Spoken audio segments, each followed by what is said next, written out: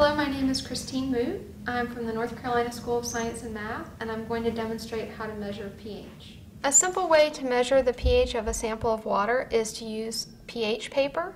pH paper can come in several forms. It could be in a long roll, which is often referred to as pH tape, or it could be in little strips, referred to as pH strips.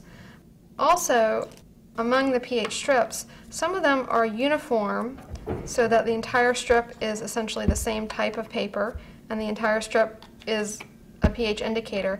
So a lot of times students assume that you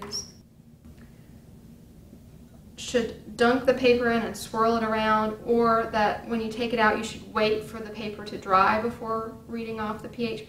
But in fact, what you want to do is just dunk the pH paper in the water, pull it out immediately, and do your reading immediately before it dries. So to determine the pH of this sample of water, I would simply dunk my pH strip into the water and then immediately hold it up against my color chart.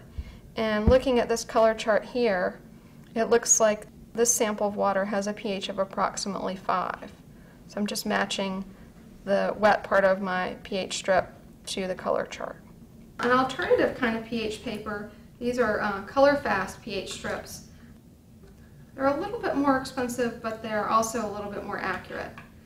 So what we do with these, they're not uniform throughout. They have sort of a plastic kind of strip and then 3 small colored blocks at the bottom, which are the actual pH indicator portions.